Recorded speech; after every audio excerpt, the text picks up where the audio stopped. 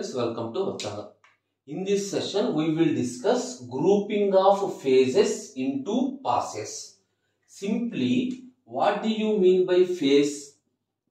Phase is a step in the compiler process which takes the data in one representation and produces the output in another representation. Simply, lexical analyzer is one phase in the compiler. The lexical analyzer takes source program as the input and produces the tokenized data as the output. Suppose syntax analyzer is another phase. It takes input in the form of tokenized data and the output is in the form of parse tree. That is, phase converts one type of representation into another type of representation. And what do you mean by parse? Simply, parse is the number of times a source program is scanned. The number of times a source program is scanned during compilation is called parse. Now our aim is we have to group the phases into passes. Actually, how many number of phases we have? We have total of 6 phases. And coming to passes, we have two different types of passes. One is single pass compiler. Second one is two pass compiler. Single pass, that is one pass compiler or two pass compiler. What do you mean by one pass compiler? All the 6 phases are grouped into a single part. That is called one pass compiler. Suppose, see this one. This is my source program. Now the source program is passed to lexical analyzer, syntax analyzer, semantic analyzer, intermediate code generator, code optimizer, finally code generator. Now observe, all these 6 phases are grouped into a single pass.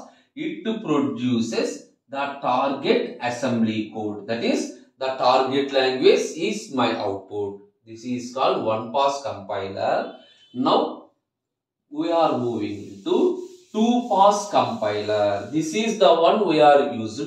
The two pass compiler, the name specify the 6 phases are divided into 2 parts.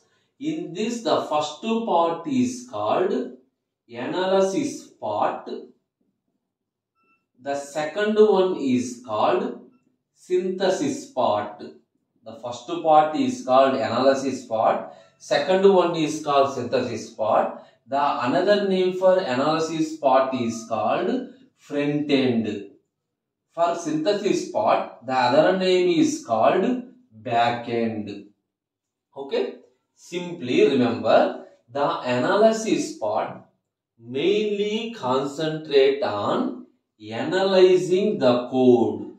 The main part of analysis part is analyzing the code, and this analysis part mainly depends on source program. This analysis phase mainly depends on source program and it does not depends on target language.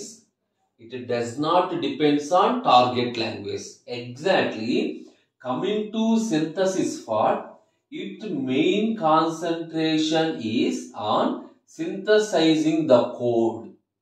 Exactly. It mainly depends on target language and does not depends on source program. Exactly, both are different. Both are completely reverse. Okay. Now this is called front end. This is called back end. Now among these 6 phases, which phases are comes under analysis part and which phases are comes under synthesis part? Generally we said that the first 3 parts, that is the first 3 phases comes under analysis part and the remaining 3 phases are comes under synthesis part. But originally that is not the correct thing. Remember, this is the source program. Now the source program is passed to lexical analyzer, the first phase, syntax analyzer, the second phase, like this, semantic analyzer, the third phase. Now this part is called front end. This is called front end or analysis part. Actually, this front end generates intermediate code. This front end generates intermediate code. Now this intermediate code is passed to the synthesis part or back end. That is, the back end contains code optimizer and then code generator. Okay. So in some of the books they said that intermediate code is also a part of the backend, but originally the intermediate code acts as the intermediate between front and back end. So front end contains these 3 phases, back end contains these 2 phases. After back end, it produces the target language is the output. The target language is the output. This is called 2-pass compiler. This is the way how to group different phases into passes. If you like this video, please subscribe to our channel. Thank you.